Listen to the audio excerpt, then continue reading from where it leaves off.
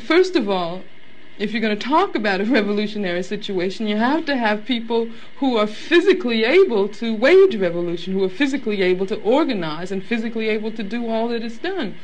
Yeah, but the question is more, how do you get there? Do you get there by confrontation, violence? Oh, is that the question you were asking? Yeah. See, that's another thing. When you talk about a revolution, most people think violence, without realizing that the real content of any kind of revolutionary thrust lies in the principles and the goals that you're striving for, not in the way you reach them.